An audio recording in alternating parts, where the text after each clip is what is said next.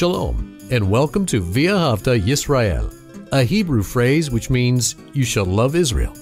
We hope you'll stay with us for the next 30 minutes as our teacher, Dr. Baruch, shares his expository teaching from the Bible. Dr. Baruch is the senior lecturer at the Zera Avraham Institute based in Israel. Although all courses are taught in Hebrew at the Institute, Dr. Baruch is pleased to share this weekly address in English. To find out more about our work in Israel, please visit us on the web at LoveIsrael.org. That's one word, LoveIsrael.org. Now, here's Baruch with today's lesson. If you are alive in this world, you're going to encounter opposition. For example, you may be working and you hear good news. You're up for a promotion at work, but so too are a few other individuals. You have opposition. You may be purchasing a home and found the perfect home for your family, but someone else has also made an offer on that home. There's opposition. And that's fine and well. Whenever we try to accomplish something in this world, normally there is opposition. But I want to speak tonight about a different type of opponent. One that is not normal or natural or human, but a demonic opponent, spiritual opposition. And here's the thing that we need to understand. And this evening, for the most part, I'm speaking to believers. We need to realize something, that when we agree to serve God, we hear His voice, we read in His Word what He wants us to do, and we submit to it, there's going to be opposition. And if we don't know the principles for spiritual warfare, if we don't know how to overcome this opposition, then we are going to find ourselves being defeated. And for those who are not believers, here's what frequently happens. You don't even realize you're in a battle. You're living your life, and things are going from your perspective perhaps okay. You have a good job. You have wonderful children. You are thankful for your wife, and you go through your life relatively comfortable, content, marginally happy. But here's the problem. All of that, because you haven't found great opposition, you've been moderately successful or perhaps very successful. But here's the problem. All of that may have left you totally unprepared for eternity. And when you go before the judgment of God, you're going to realize something, that you have been deceived, that you're not ready for the age to come, to enter into the kingdom of God. And everything that you had, everything that you thought was important, all of that in a moment, it's over. And now you are in a new domain, a spiritual world that you have not given any thought to. And you're going to find not opposition, but you will find eternal defeat. In other words, what we're speaking tonight about is very, very important. It has serious implications for this world, but also for eternity. Well, take out your Bible and look with me to the book of Matthew and chapter 14. The book of Matthew and chapter 14. Now, this scripture, over and over, we see the word immediately. And this speaks about something that is urgent. But when we look at this, we may not see the urgency. But here's the reason why. The urgency is from a spiritual vantage point. It is not from a human perspective. And when we read here, Matthew chapter 14, and we're going to begin in verse 22, the first thing it says, and immediately Yeshua, He compelled His disciples to enter into the boat and to go before Him, and I would circle this next phrase, to the other side. Now, if you're familiar with the writings of not only Scripture, but also other historical writings from that period of time, other writings that had a spiritual connotation to it, this phrase, the other side, almost without exception, has to do with the other world, the demonic world, the spiritual world. And here's a sad truth. Most people don't think about it. And the problem is this is exactly what the enemy wants. He doesn't want you to know that there is a supernatural opponent. He doesn't want you to believe in the demonic truth of this fallen world. He doesn't want you to know that there is a spiritual, demonic opponent that is working against you. He wants to deceive you, as we've said many times. He is the father of lies. He practices deceit. And what he wants is for you to go before the judgment seat of God totally unprepared and unaware of this spiritual world, of this demonic influence that people are being deceived by and led into, and hear this, eternal destruction. And it's only faith in Messiah and the truth that he reveals that can help us successfully to be overcomers, to have victory in this world over the schemes of the enemy. And here's the key. And find prosperity in the world to come. What's that? What's that prosperity in the world to come? To be a recipient of the promises of God. So once again, look at our verse 22. And immediately Yeshua compelled his disciples to enter into the boat and to go before him to the other side until he released the crowds. Now, we see over and over, everywhere that Yeshua went, there were crowds pursuing him, following him. And this is the case. But now there's going to be an exception. We're going to see initially that he's going to be alone. Look carefully. He dismissed the crowds, and verse 23, and having dismissed the crowds, he went up into a mountain by himself. He is alone. He's in this mountain, and oftentimes mountain, when it appears, especially in the New Testament, not in a prophetic context, mountain has to do with a different perspective. And what is he going to do here? Well, we read, he went up into a mountain by himself, and here's the key, to pray. Prayer gives us a very different perspective. In fact, prayer gives us a proper perspective. So realize this. If prayer is not the priority of your life, you are going to be seeing things incorrectly. You are going to be seeing things from the position of deceit. You are not going to know the truth. You're not going to have the vantage point that you need to live a life that is pleasing to God, that overcomes the schemes and the evil plans of the enemy. So prayer is important. So Messiah, he dismisses the crowds, and he commands his disciples to go before him to the other side. Verse 23, second part. And it came about evening. Now, there's a change in location that's important. A change in location biblically speaks about a new matter, a new issue. And when evening comes, we usually see that is in reference to a lack of understanding. And we're going to see that from the disciples constantly. Those disciples who knew Messiah, who were taught by him, but nevertheless, because of a tendency, what is that tendency?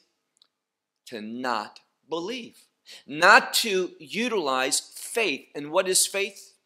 As I've said so frequently, there is a relationship between faith and the truth of God. Faith is submitting to the truth of Scripture.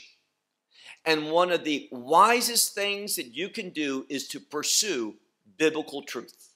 The second most important thing is after you discover it, reveal it in His Word, then to apply it to your life. Those two things, seek it and to apply it to your life, implement it in your behavior.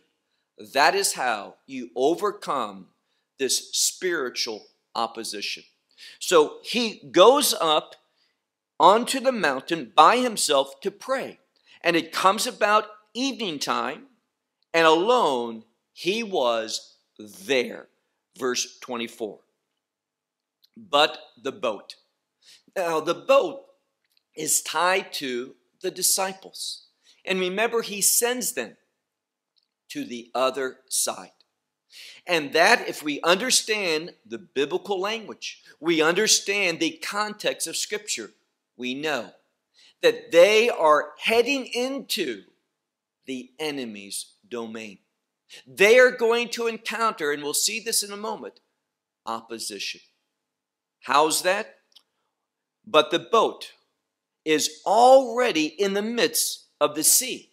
And notice what's happening in this boat. It is being tossed by the waves. For there was, and what's emphasized here is this next phrase, it is something that is against something that is contrary. And what is that?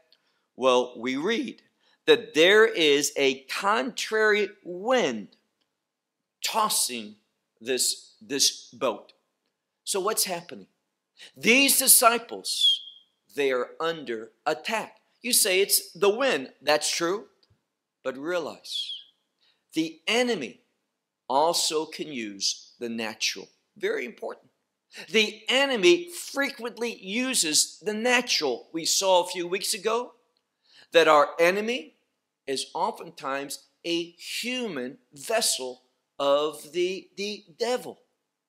And therefore, these disciples, they are experiencing opposition, and not just normal opposition, because as we read, it says, and at the fourth watch of the night. So this is late. Now, when we look earlier on, go back to the middle of verse 23. It says, it was becoming evening. So dusk or a little bit later than that. And traditionally, there are 4 watches throughout the night. Each watch is 3 hours.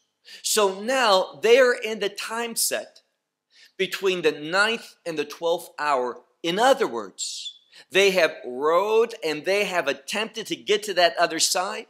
Probably something that they thought they could do in an hour or so. And now what's happening? Hour after hour after hour has passed. They are in the midst of this opposition. This is not a normal occurrence. This is not something that they've experienced frequently in their life. To want to go to the other side, they were fishermen. But notice, because this boat was being tossed by this contrary wind, what happens? Well, we're going to see that these individuals, they are fearful, these disciples. Verse 25.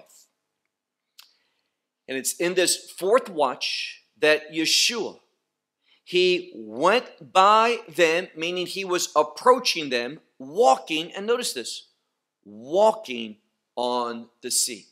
Now, most of us, we're familiar with this miracle. We see it in other gospel accounts from the Bible as well, when he goes walking on the water. Now, that is not a normal human activity. Remember, he's fully man, but he's fully God. And what we find is, with him, all things are possible. And that's good. Why? Well, we have a supernatural opponent. We are going to encounter opposition.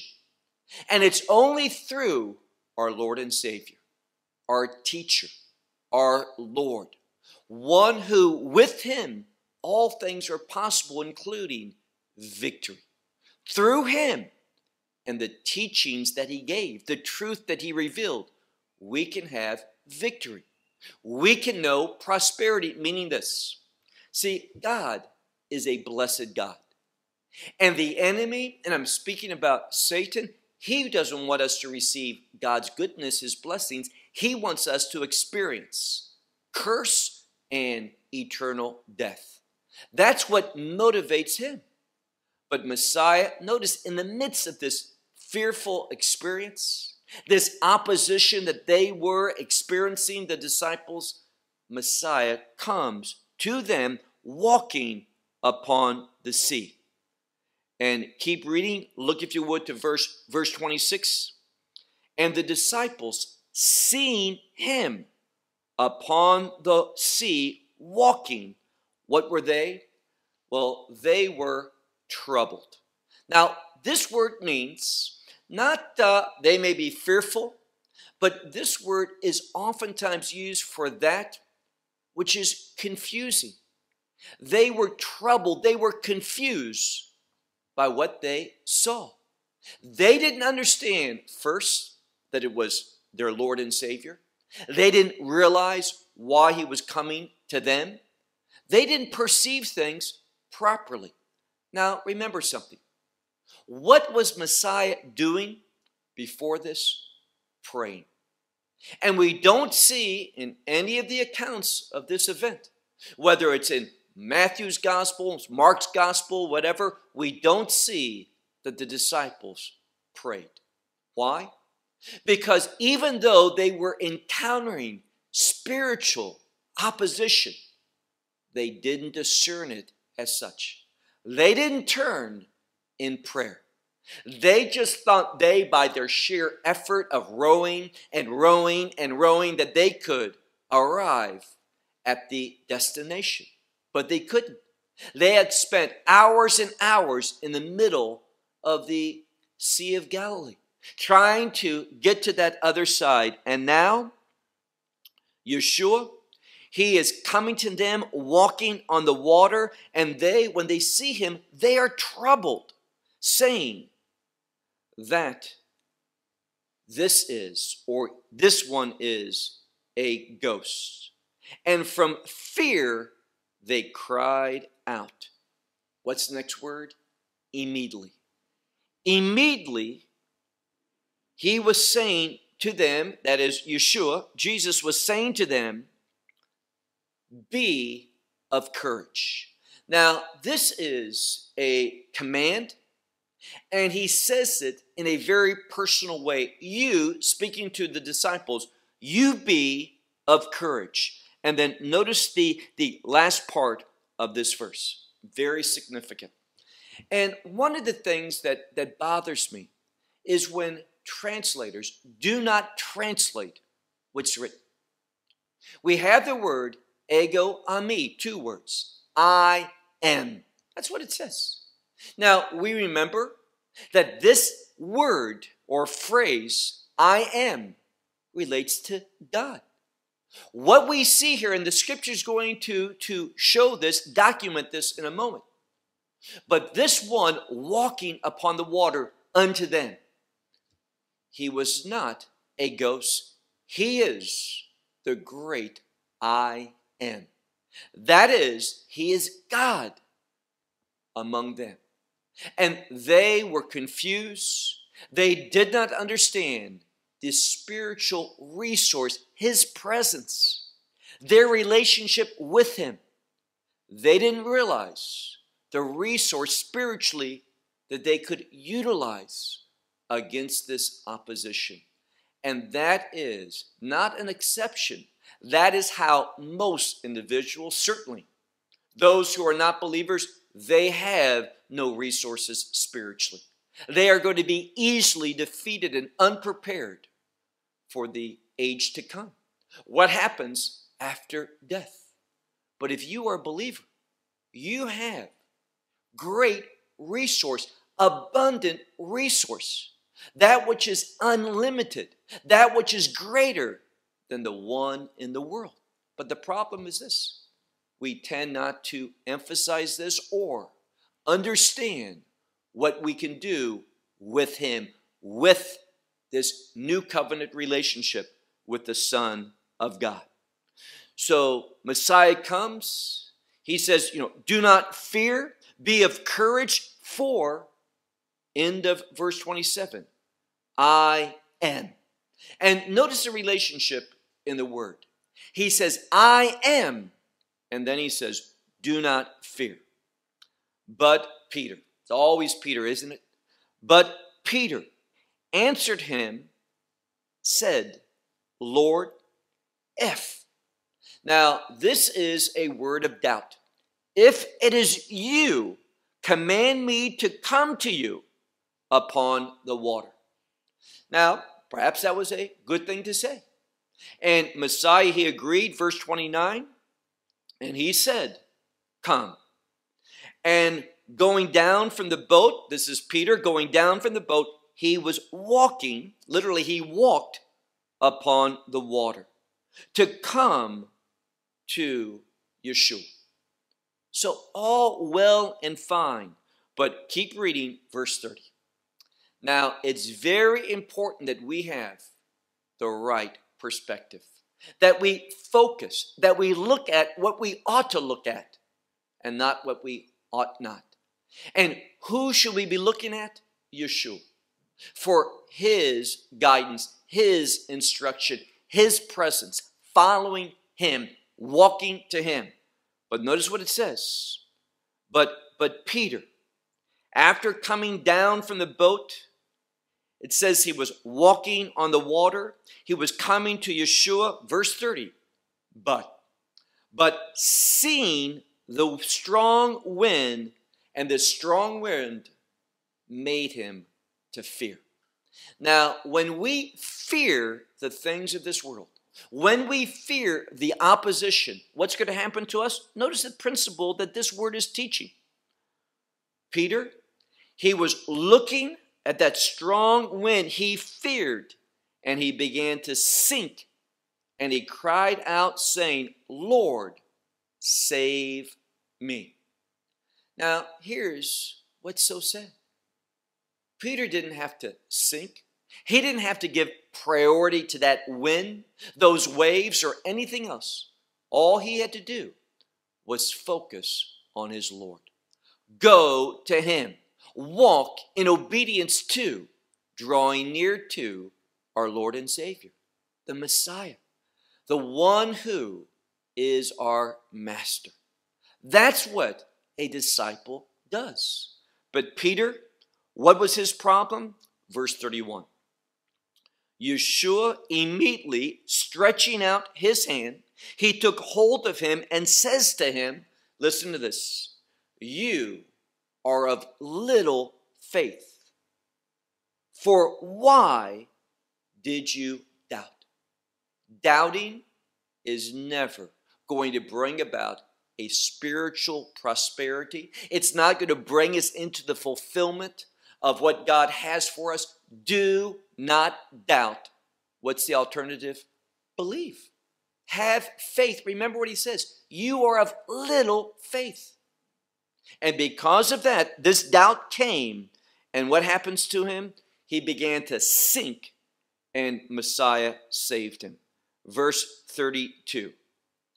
And after coming in, they came into the boat. What happens? Immediately, the wind was cut off. It ceased.